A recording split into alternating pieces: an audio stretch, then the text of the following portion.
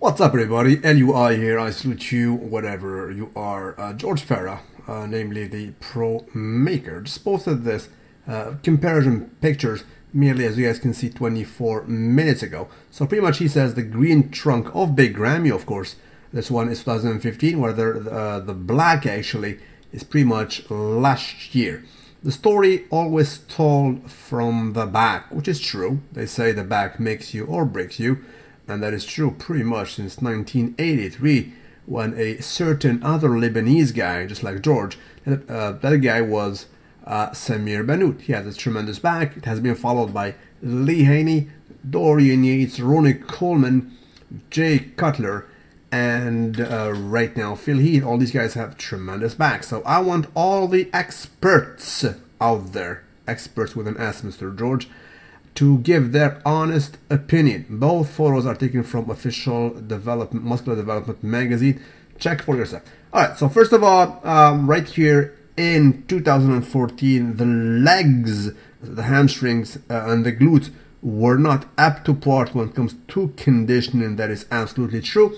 But to be noted, he was injured. He was all bluish, and that has been mentioned by Dennis James. I think he injured himself pretty much like 8 weeks out, so he was not able to train them efficiently, nor to do some cardio. However, is there some progress? There's absolutely some progress, of course. I've been in touch with some people quite close to Big Ramy, and I do know for a fact he gained even in Ramadan when he was fasting pretty much for like 16 hours a day. It goes to show. I told them at the end, even though like Big Ramy was a little bit disappointed by this shape, even though he progressed significantly, but he was disappointed because he's the biggest guy on stage and by far, right? But I didn't like his color. I think the team also did not like his color. He looked too dark in a sense. This one was definitely a little better, right? More goldish. I mean, what progressed here is, as I told you here, those muscles actually, in French we call them rhomboid. I forget the name in English, but it is just below actually the deltoid and above the lat. It just got bigger and larger. You can definitely clearly see that. This year the glutes are definitely more defined, and of course the hamstring a little bit more definition than last year. The thing with Big Ramy is this, man. I know the way he's being trained. By the way, he's not trained by George Farah. George Farah is the guru, but the guy who takes care of his training, his name is Ahmed Al Naki, right? Is a 37-year-old from Oxygen Gym in Kuwait. He takes care of his training, and he's doing it quite well. I was quite satisfied with that. Big Ramy, his take-home phrase, in a sense, should be and must be patience.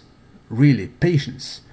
That's one, because we cannot dismiss the fact that he's training since 6 years. That's 6 years, for real. This is real life. I mean, true story, true story. That's the first point. The second point is that he is a special case. He is an uncharted territory. I mean, how can you tackle him? Who would you compare him to? Right? Personally, I don't know of a guy training 6 years being this big. So all the methods that even gurus try to come up with, it is trial and error, right? This guy, on paper, on record, you can ask Dennis James, who trained him for a while. He has put him on a macro count of 120 grams of carbs a day. I repeat, 120 grams of carbs a day. He was still growing, right? It's just nonsensical, even for a small guy. A 212-pound guy usually suffers and shrinks at 120 grams, but this guy just grows, right? I mean, they try to speculate, and even Dennis James tried to speculate and guess that it is probably a myostatin deficiency. You know what? I agree in that sense. It's just, you cannot reproduce Big Ramy. Train like him, eat like him, take the bodybuilders, helpers like him, you won't grow like him. You just won't, right? He's not taking a magical pill. He's just an exception. These guys are very rare. But to pinpoint the way you prepare him for conditioning, you just need to find his number. And it takes time. It takes trial and error.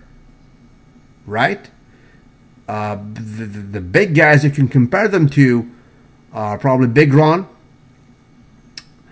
Dorian Yates in a sense, but his training is completely different from that of Dorian, right? So that's a difference right there. Dorian was probably one of the most shredded big guys out there. Crazy, paper thin skin, right?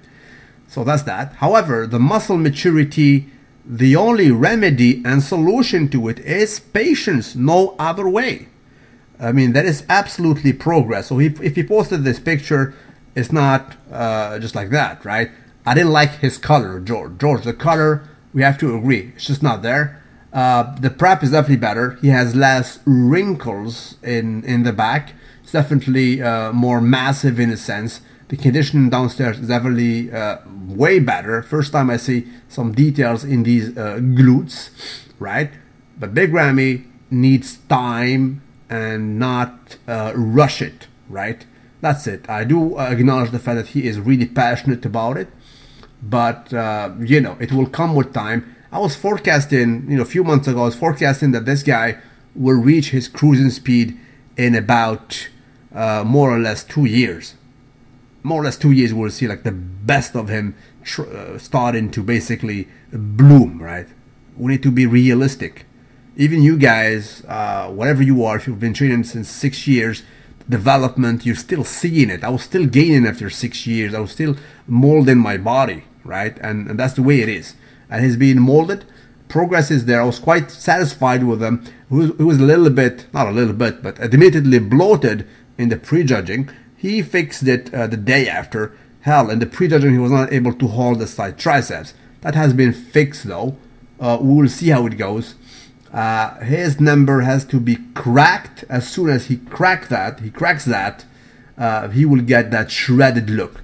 However, at this precise moment, shredded or not, he cannot have the glutes that we saw on a body, on a frame of Ronnie Coleman. That is not being shredded, that is being shredded and having a muscle maturity. And to have that, there is absolutely no remedy. You cannot fasten the process. You need to be patient and wait up for that look, that special maturity to finally grow. So this is my answer to you, Mr. George. God bless you all. I know that George received a lot of criticism because of this, but hey, I mean, you got to be honest. He was able to. I mean, the number 2 guy was under his belt, namely Dexter Jackson, right? So this guy knows a thing or two about this business. That's it, guys. Salute you wherever you are. God bless you all. And finally, I gotta say this, since well, we're talking about gurus here. That was a dude who trained Big Ramy for 3 months prior to George Farah. His name is Chris Aceto. As a matter of fact, I don't think he likes George Farah that much. But he trained him for about 3 months, and 2 days ago he was with Palombo doing the prejudging wrap-up on the strip, and he said, I would have brought Big Ramy around 278. I highly disagree with that. With all due respect, I mean, Chris Aceto is one of the best gurus out there. He's all in the business. I've grown up reading articles. Probably he was making these articles probably in Muscle and Fitness back in the day in the 90s, or Flex magazine, but this guy knows his stuff, and he is the ex-trainer of Mr. Olympia Jay Cutler, so he's not a nobody. But respectfully, I greatly disagree with the fact that Big Ramy should become at 278. Tell me 290s, high 290s, I would agree. I don't want to listen about 278. With all due respect, Big Ramy is the phenomenon. He cannot saturate at that low weight. Do not compare him please, to Jay Cutler. He is a step above Jay Cutler when it comes to mass. Yes, probably the biggest version of Jay was around 274. Big Ramy is something else, right? So that's it. That's my opinion. Salute you wherever you are. God bless you all. Tell me what you guys think about it.